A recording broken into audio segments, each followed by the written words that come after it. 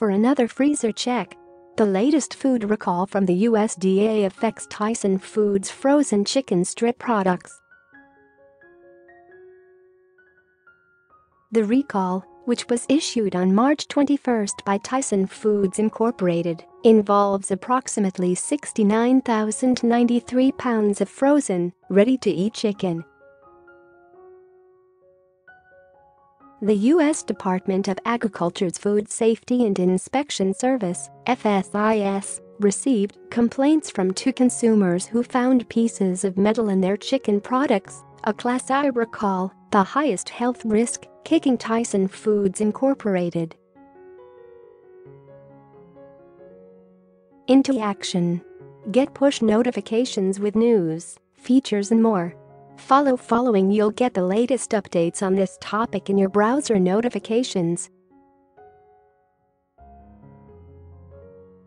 The 3 products of concern were produced on November 30, 2018, and are labeled as follows, according to FSIS: 25 ounces plastic bag packages of frozen Tyson fully cooked buffalo-style chicken strips, chicken breast strip fritters with rib meat and buffalo-style sauce with best, if used by not 30/2019, case codes 3348 CNQ0317 and 3348 CNQ0318, and individual bag time stamps from 1700 hours through 1859 hours, inclusive.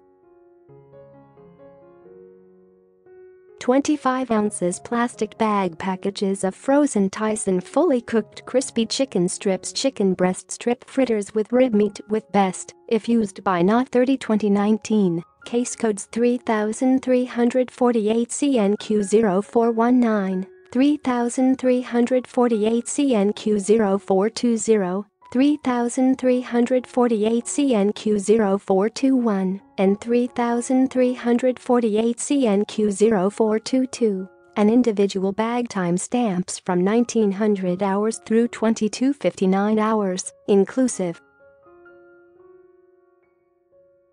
20 pounds cases of frozen spare time fully cooked buffalo-style chicken strips, chicken breast strip fritters with rib meat and buffalo-style sauce with best, if used by not 30/2019, and case code 3348 CNQ03. The recalled products are said to have been shipped to retail locations nationwide, so the FSIS is urging consumers across the country to check if they have products from the contaminated batches in their freezers. Those who do should be sure not to eat them, instead throwing them out or bringing them back to the place where they were purchased.